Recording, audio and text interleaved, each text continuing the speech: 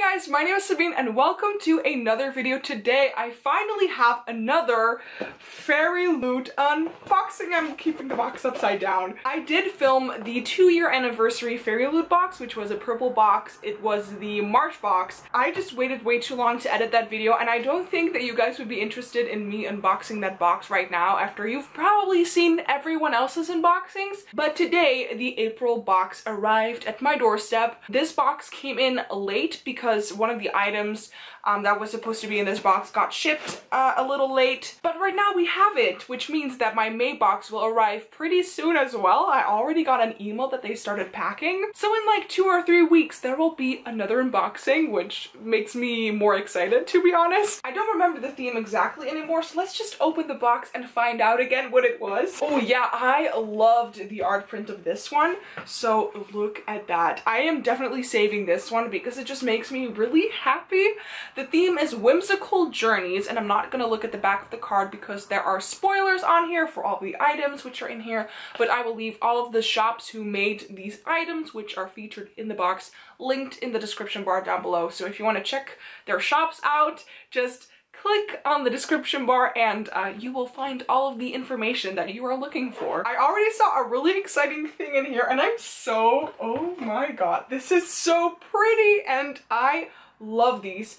This is a cup inspired by Narnia, and I've never read the Narnia books, although I think that I totally should. So if you have read all of the books, let me know if I should. I have seen 2 or 3 of the movies, but there is a whole map of Narnia on this mug thingy, coffee cup. I don't know what it's called, and I don't understand anything of all that is on this cup, but it makes me even more motivated to read Narnia. It's so nice, plus you have the Fairyloot emblem, the Fairyloot logo on top, which is awesome. It's a plastic cup, so it's hard to break these things, which I think is great. I already love this item a lot. I think this is great, and I haven't seen an item like this featured in a box that often.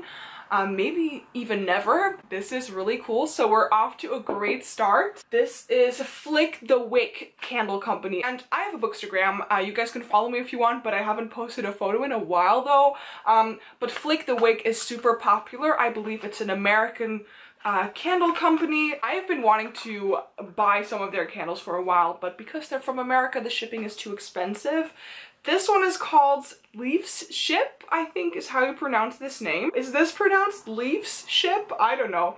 It's supposed to smell like spruce, fir, and sandalwood, and I cannot pronounce 2 of the 3 ingredients of this candle.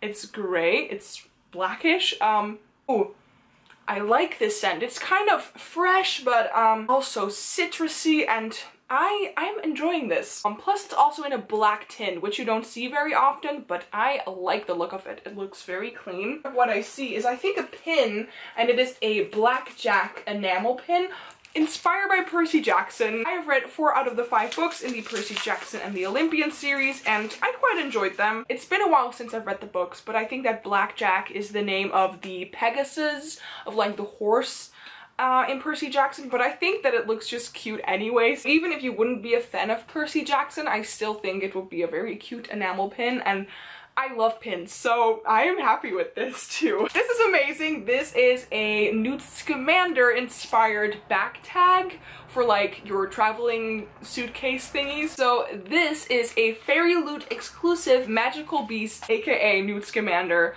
luggage tag, which is absolutely amazing. This is what it looks like. This suitcase contains a magical beast. I don't even really have that nice of a luggage tag, and it's definitely something that I still needed to have, so it also comes in very handy. So good job, Fairyloot, for putting this in your box. Next up, a notepad, and this one says, "Let's carve the hell out of this DM." That is amazing. I have so many notepads right now that every time that I get one, I'm like, crap, another one, but I love what it says. Just an amazing quote, and I think this is how you should live your life. Am I that happy with a notepad though? Not really. I just have so many already and I do use them quite often, but when you get one in almost every single box, it's just like a little bit too much, but it does make me laugh. So what is this? Is this, oh, it's a tote bag. Oh, it looks so pretty. Ooh, Ooh, I'm going on an adventure, a quote by J.R.R. Tolkien. One of the books that you guys could pick for me to read in my upcoming May TBR is The Hobbit by J.R.R. Tolkien. So seeing this quote and this beautiful tote bag, that makes me just want to read The Hobbit even more, and it's so pretty. Again, I also have a lot of tote bags, so every time that I get one, I'm like really excited because it's a tote bag, but then I realized I already have 5, so it's a lot. But this one is so pretty and the quality feels really good. It feels very sturdy. It's a really nice print. Oh, this is adorable. This is like, I don't know how you call this in English, but it's like a poll kind of thing which shows you all the ways to fictional worlds. So you have, for instance, Red London, which I would love to visit.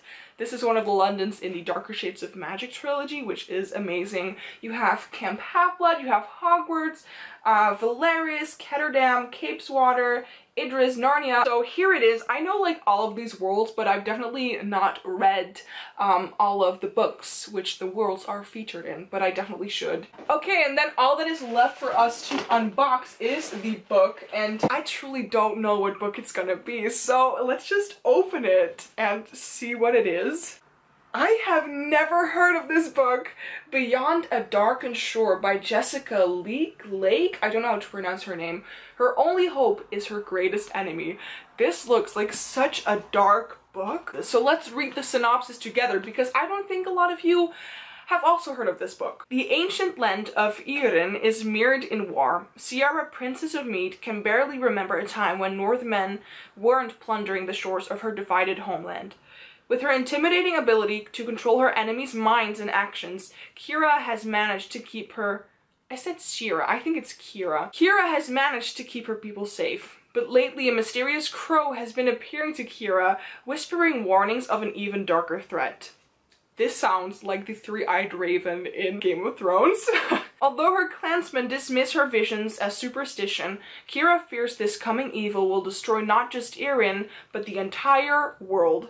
It isn't until Kira captures Leif, a young Northman leader, during his failed siege of Mind, she discovers she's not the only one who has these prophetic visions. His name is spelled differently even in the synopsis. Something went wrong in the publishing of this book. So, Leif is Kira's enemy, but together they may be the only ones who can save their world. And as battle grows closer, their alliance, born out of necessity, starts to become something more. With evil rising around them, they must do what it takes to defend the land they love, even if it means making the greatest sacrifice of all. This book sounds very intriguing. This sounds so mysterious and different from what I've ever heard. I want to know what the deal is with this crow and the names of all of these characters and the world. I don't know how to pronounce it, so if I mispronounced it, I'm sorry. Yeah, that was my April Fairyloot box unboxing. I really enjoy all the items which are in this box. I think my favorite item is this cup because it's so unique and I can never have enough of them. If you enjoyed this video, please give it a thumbs up and subscribe to my channel by clicking somewhere here on the screen or on the button down below. You guys can also follow me on all of my different social media pages. Of course, I have Goodreads, Snapchat, Instagram, plus an email address, and links to those will be in the description bar down below as well, so go check that out. Again, thank you so much for watching this video, and I hope that I will see you guys in the next one. Bye!